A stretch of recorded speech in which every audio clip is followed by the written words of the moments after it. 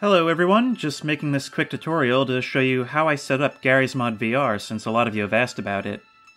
So what you're going to want to do is go onto the workshop for Garry's Mod and search for VR Mod Experimental Virtual Reality. Before you launch Garry's Mod, make sure that your headset is properly connected and that the base stations are set up and plugged in. Once you're in the main menu, make sure that VR Mod is enabled in your add-ons. Once that's done, go ahead and start a map.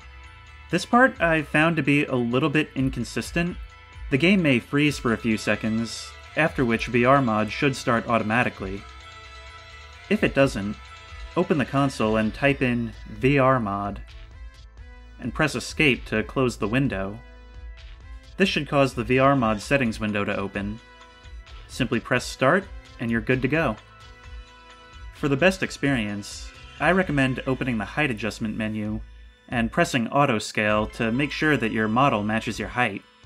I also check the box for replace door mechanics, which causes your hands to snap onto a nearby doorknob when you try to open one with your hands.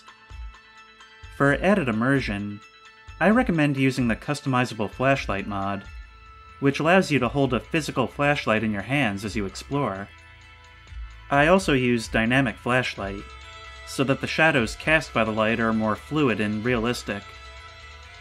And that's about all there is to it. Pick a map and get exploring. I primarily made this video because some users said that VR Mod wasn't working for them.